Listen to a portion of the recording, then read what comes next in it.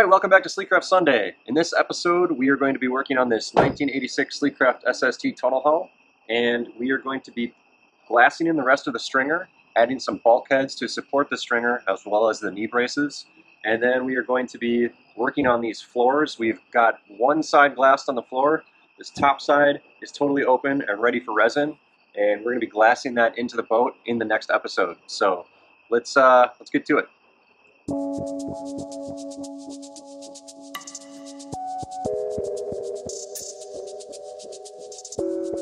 Okay, so it's raining, and he's on the roof. I got the Nidacore. Good God. It was not supposed to rain. That's happening. I can't pull it by myself yet. That way. What the sh**?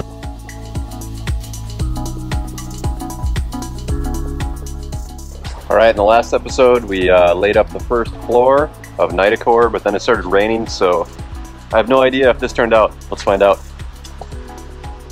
Come on, Vanna.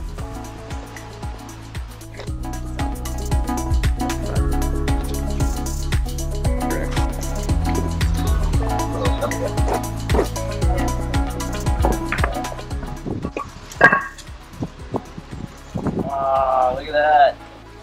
Yeah, you were pretty discouraged. I was very discouraged. I was like, it's done. It's just leave ruined. it. Let's just done. And I'm like, it's still bendy. Let's smash it. I'm like, no, I fucked it.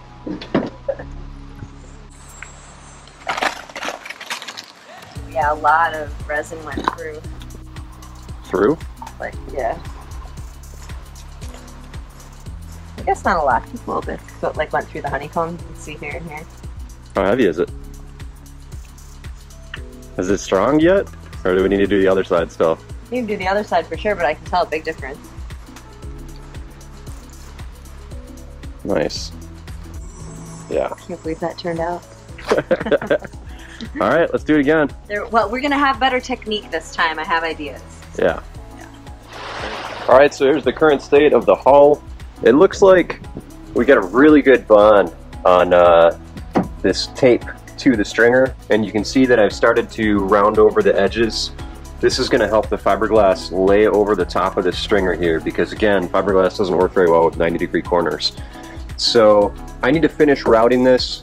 I kind of ran out of time when the drone decided to land on the roof, and then Sarah was needing some help with that. So I need to finish routing this, and then I'm going to be cleaning up a couple areas in here where I have some air pockets, just so I can put another layer of glass and get even more strength.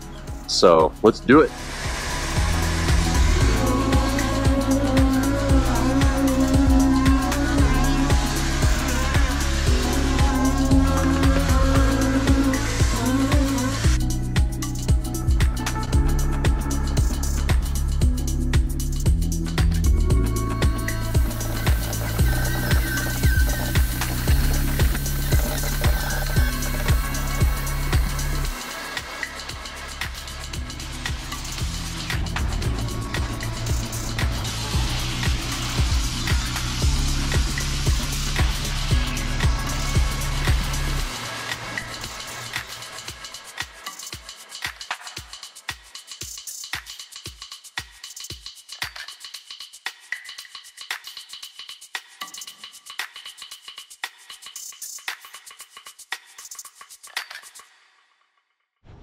That f***ing sucked.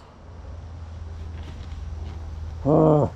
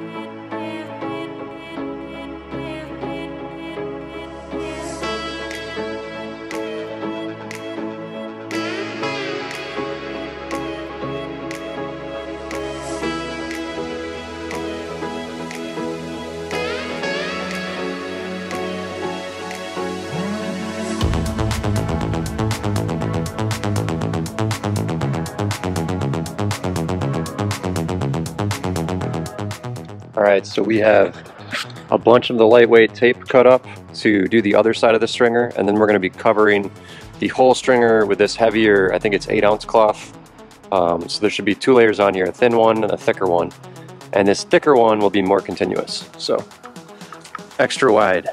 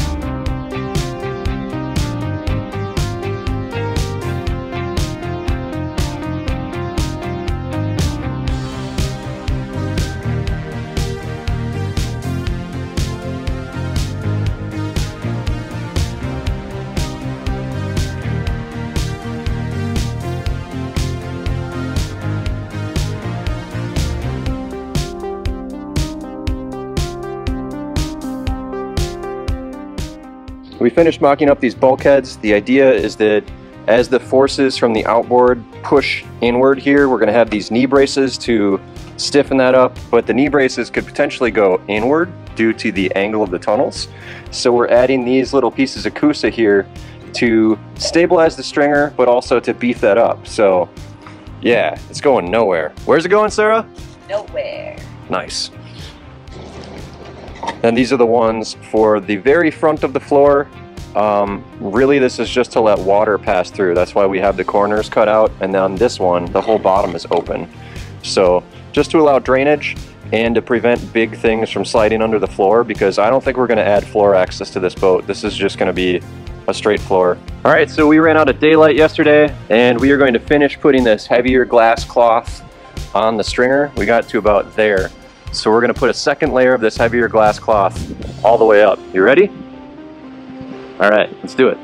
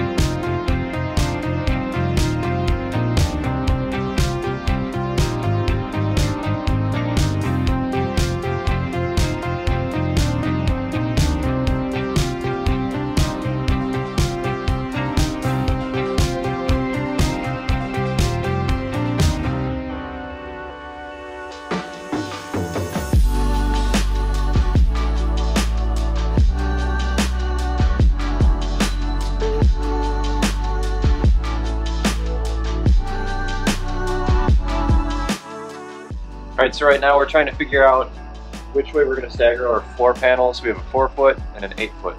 And if we do the 4-foot from the back, there's going to be a seam right here. This is where the back seat will start. So it's probably going to be right in front of the back seat. Okay? If we go 8 feet from the back, the seam will be here. Right in the middle of the front seats, Probably not. better, yeah, and then you just have another here. Because the seat's going to be covering that. Although, whatever you were talking about ways to bolt the seat, You're doing it all in one panel. I don't think you are. I think you're trying to bolt on 2 different panels. You know what I'm saying? The whole box won't be on one, it'll be on the edge. She's right. Get the brain on that one. Shake your moneymaker. Not just a hat rack. All right.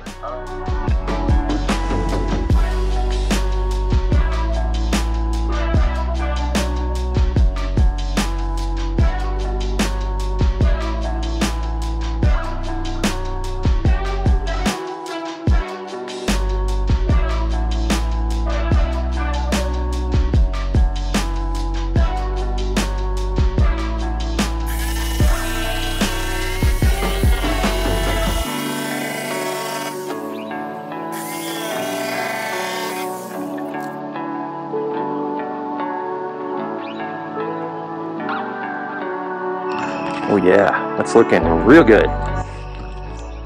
You got all that by yourself, babe? Is it too heavy for you? It's getting heavier as we add resin and layers to it. Do you want to carry that or a piece of plywood? Oh, this for sure.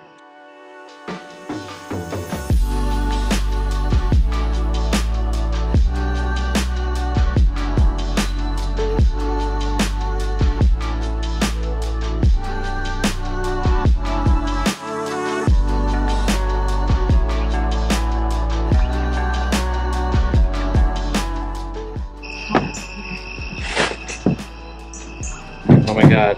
Okay.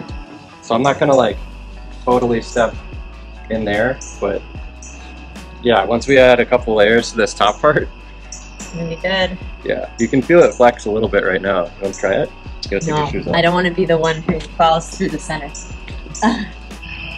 There's the floor of the boat. All right, high five. That's it for this week. Stay tuned. Next week we will be glassing this in along with some seat mounts. There's some issues with Nitacore holding fasteners, so we are going to be glassing in some aluminum supports for the seats, right? On the bottom, right? Yeah, on the bottom. So thanks for watching. Stay tuned.